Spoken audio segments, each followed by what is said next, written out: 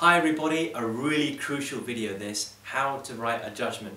In economics papers, lots of these long answer questions, discuss, evaluate, examine, assess, normally these are the key words in the question. They require two-sided debate, but then a judgment at the end. And this judgment separates the good from the best economists. And it's a difference between getting an OK mark and the best, the highest marks. So important to get these right, therefore.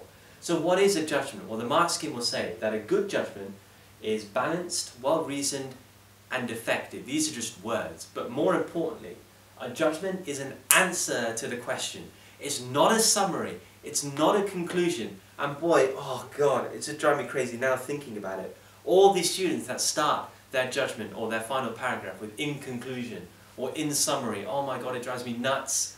You know, at that stage I just want to stop, I want to tear it to shreds, I want to tear my hair out, it just gets me so annoyed. Oh, it's not that. It's an answer to the question. That you can take away. We'll focus on what these three things mean later.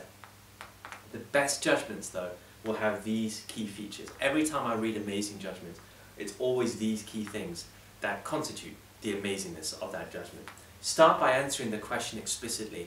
Lots of students are scared to do this. Why? Because they think after a year or two they don't have the economic know-how to explicitly get off the fence. Don't worry about it. Answer the question explicitly. As long as you do number two and you justify why, the examiner will love you and score you top marks. So answering the question explicitly.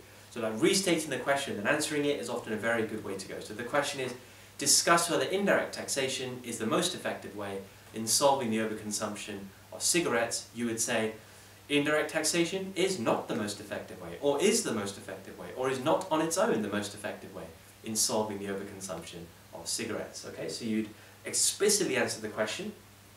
Don't be afraid, big marks for that, as long as you do number two and you justify why you said that. How do you do that?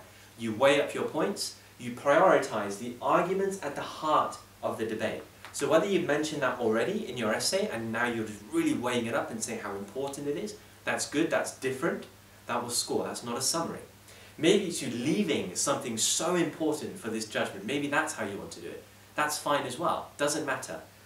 Whatever option you pick in justifying why is fine. Even if you said it already, weighing it up and talking about it differently will score you maximum marks. So don't ever think you're repeating yourself, you're not. If you're weighing it up and saying how important it is in coming to your final answer to the question. So these two things very much go hand in hand.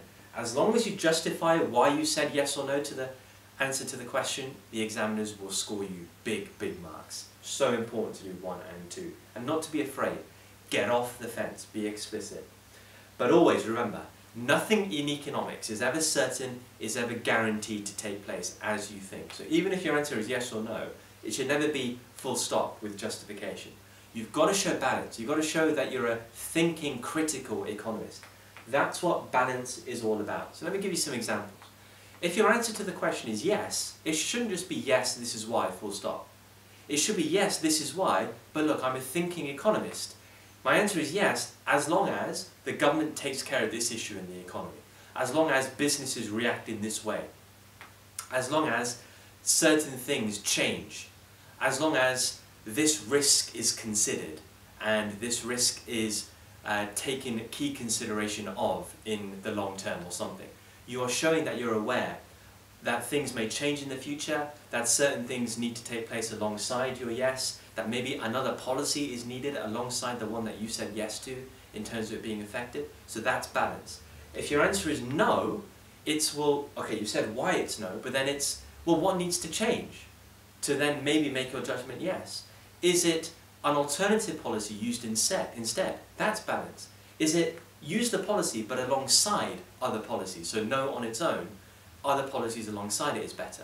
Well, that's balance. All those things are balance, right? So that's what you're looking to do. Show balance, remembering that nothing is ever guaranteed. That's so important. Nothing is ever certain. So just showing a bit of humility here, basically, is going to score lots of marks. That's going to be the balance part of the judgment. Always look to consider short-run and long-run effects. This argument always applies in economics, and that running through your judgment is going to look good. So in the short run, even though I said yes, in the short run this is going to happen actually, we're going to see the benefits mainly in the long run. So think indirect tax, In the short run, look, this policy might not be very effective. Very, very inelastic demand is the reason why. But in the long term, that's when you see huge benefits. The revenue it generates for the government and how it can be used to make elasticity more elastic over time. How it can be used to fund other key policies to be used alongside a tax. Means that the merits of the tax occur in the long run, so even though in the short run there aren't significant benefits, it's still worth doing. Short run, long run.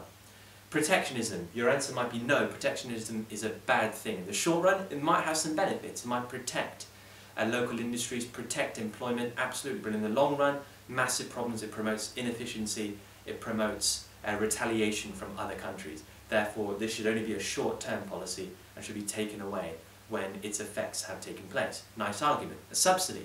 Short run, long run. In the short run, subsidy can be very helpful in encouraging production, in bringing down costs, but in the long run, this policy is too costly given the state of government finances in the developed world. A lot of governments can't afford it for a long period of time. So short run, long run, always available. Whether you choose to do that, it's up to you. Wherever it's going to have the biggest impact in your judgment, but always look for short run and long run impacts. And this, number 5, this you must do throughout your judgment. Good judgments will not just be from the head of the student. They'll be from the head of the student, but backed up with real-world examples and evidence. Then, the examiner's thinking, whoa, this is a seriously good judgment. Can't criticize it, can't kind of go against it. They've justified it with theory, of course, they've justified it with their own ideas, absolutely, but they've also got examples and evidence to really give it massive weight. So you're looking to do that throughout your judgment for it to get the maximum marks. This, doing a really good judgment, guys, is not easy.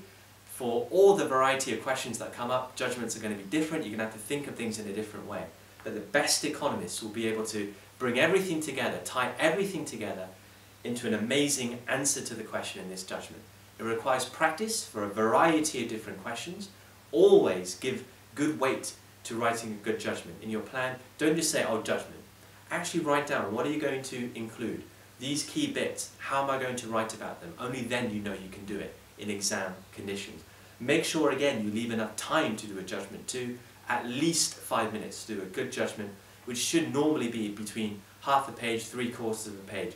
Normally to do all of this, you're looking at that kind of length. Hopefully now you can smash your judgment.